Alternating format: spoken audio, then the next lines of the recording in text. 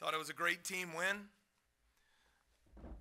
If you enjoy offense, three-point shooting, and a lot of points, it was a good game to watch.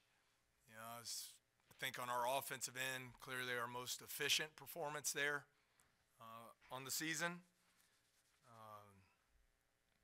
I was pleased at halftime. I thought the last 8 to 10 minutes of the first half, and we were checking the ball just to make sure it had a lot of air in it. You know, just dribbled around. The ball didn't move. A lot of hero shots and led to very inefficient play. The second half, I thought we played the game the right way offensively. Ball moved side to side, a lot of great screens. We had 13 assists on our 21 baskets and shot 68% from the floor.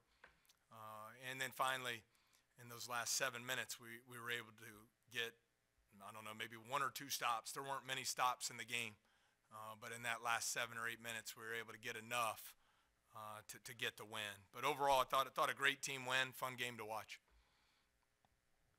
Matt, they were scoring 76 a game. Did you think it was going to be like a track meet kind of game and you kind of had to match threes for threes?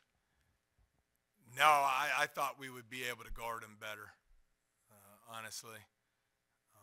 But you know, credit to Winthrop and Coach Prosser. They have a nice formula where they really shoot it well from 3, and then they have a guy down in the post in Talford who shoots 85% in the paint from the floor. I believe he's 5th in the country in field goal percentage, so skilled. So it puts you in some tough positions. And then Harrison is really good in the ball screens. And I think he put a lot of pressure on our defense. So they scored a lot more than we would have liked. I thought they were struggling with turnovers coming into the game. Forcing turnovers has been a strength of ours this year, but we just weren't able to turn them over very much.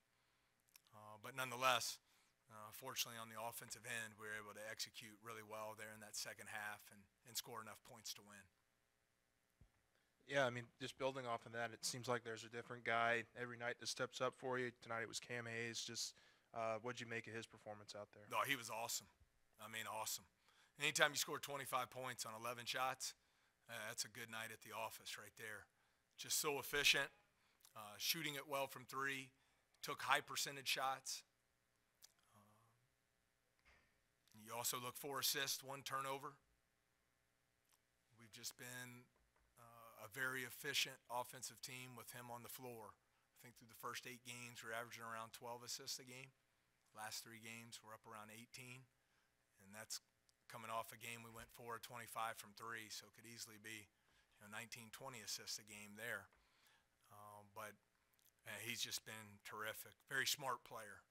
And has really stepped into a huge role for our team.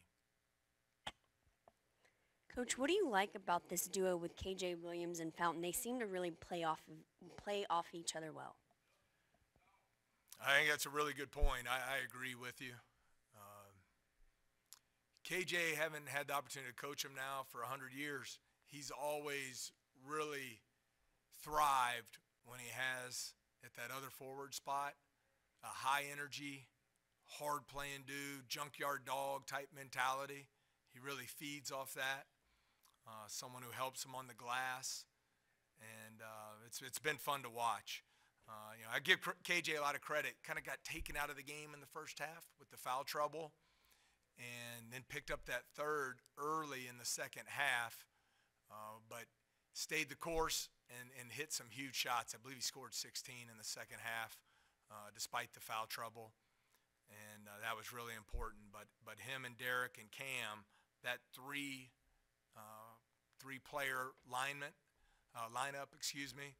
has been incredibly efficient for us, especially over the last 2 weeks.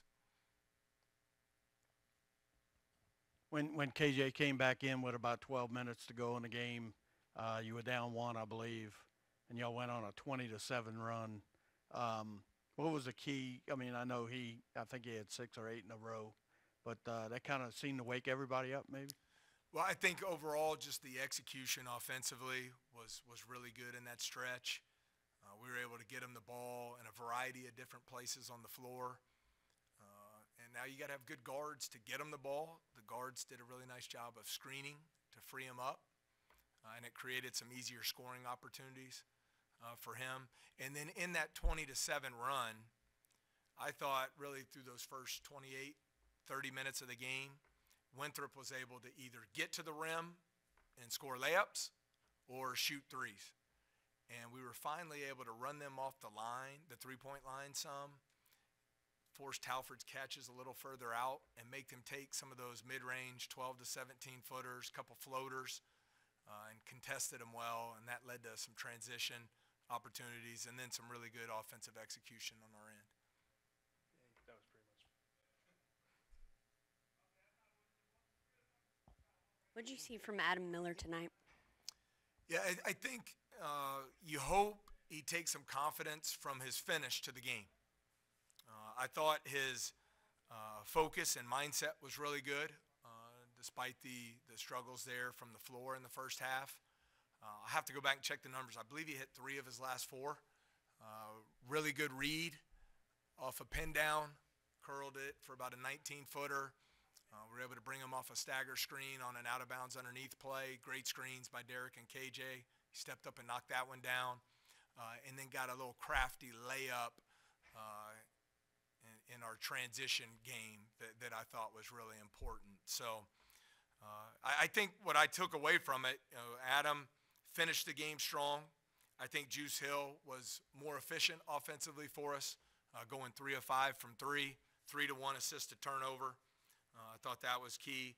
And then I thought Trey Hannibal off the bench, 6 assists, 0 turnovers. And Kendall Coleman, 7 rebounds in the first half, really carried us around the basket.